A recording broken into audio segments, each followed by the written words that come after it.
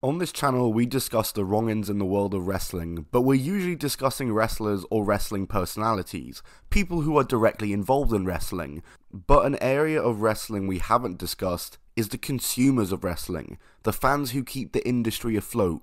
Because let me tell you, the wrestling fandom might be the most degenerate fandom of all time. Maybe other than Sonic. Hidden within these wrestling fans are viewers who are more than obsessed with wrestling and wrestlers, to the point that they become stalkers. Some of them online. A select few, though, take it one step further and do it in real life. There have been numerous cases of stalking in wrestling, but today we're going to be discussing one case, one that has gone on for many years and even inspired a character that has debuted in WWE recently. What's up guys, it's Top 10 Wrestling, and today we're going to be discussing the WWE Performance Center Stalker. Make sure to like and subscribe, and let's begin. On August 31st, 2015, a bombshell news story dropped about a man who was reportedly shot outside of the WWE Performance Center. At around 1:40 PM, police arrived to the Performance Center responding to a report of trespassing they received. At first, details of the incident weren't revealed, but soon after the suspect was revealed to be a 29-year-old man named Armando Montalvo. It was said that two deputies approached Montalvo, who may have been armed with a knife, and after he refused to comply, he charged at one of the officers, leading the officer to retreat and fire a single shot at him, which struck him. Montalvo reportedly suffered a life-threatening wound from the gunshot, and he had to undergo surgery, and it would be successful, and he lived. After this story started making the rounds, Triple H would get on Twitter to give some clarity to fans to tell them what is actually going on here. He stated the following: "Unfortunately, a deranged individual with no WWE affiliation who had a court order prohibiting him from being on WWE property was involved in an incident with an Orange County Sheriff's deputy in the parking lot of the WWE Performance Center. We defer to the Orange County Sheriff's Department for further comment and information." And soon after, the police would release their statement. Orange County Sheriff Jerry Demings held a press conference where he stated the following: "The wrestling org got a restraining order against Montalvo earlier this month after a string of violent run-ins at the facility. Earlier this summer, the WWE says Montalvo spread his feces and urine on the building. He even posted a video of himself mixing the human waste and reduced fat milk in a bucket." So yeah, as it turns out, this guy had been an ongoing issue for a month. It was also said that Montalvo had a fixation on a female wrestler, and after his social media was found, it was found out that AJ Lee was his wrestler that he was fixated on, who had been out of the WWE and retired for 5 months at that point, which begs the question why Montalvo tried to go. Oh, and yeah, a video of the whole thing was released. Yo, you getting cut, dog. I see you, dog. Oh.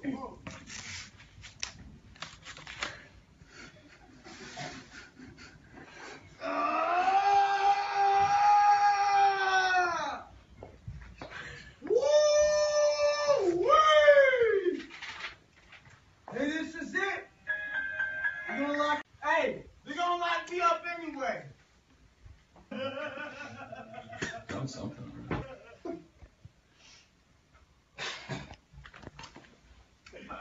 Hey.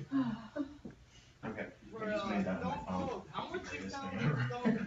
Oh, he's getting tased. He's getting tased.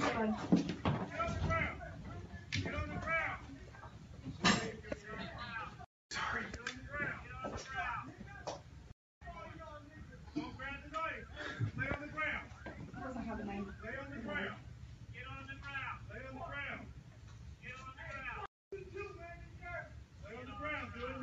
Oh, here we go. Here comes Scott.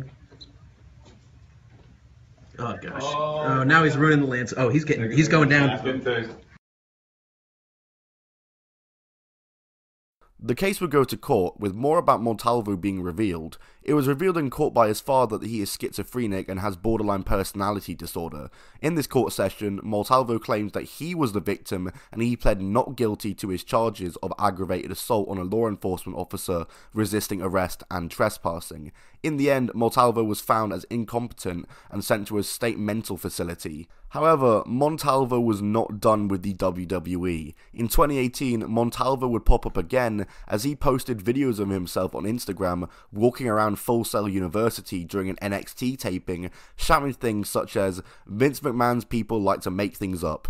Oh my god, he's waving a big thick chain on our property. Trespass him. Lock him up."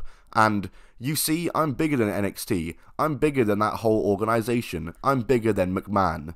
You might ask yourself, how has he made it outside an NXT taping? Why is nobody stopping this? And that's because, unfortunately for WWE, there was nothing saying that Montalvo couldn't be there, which is why the next month, WWE would officially file a restraining order. This was granted. The restraining order was granted. But I'm not even going to try and pretend that that's the end of the story. Montalvo did not stop. In May of 2020, WWE had to take Montalvo to court again.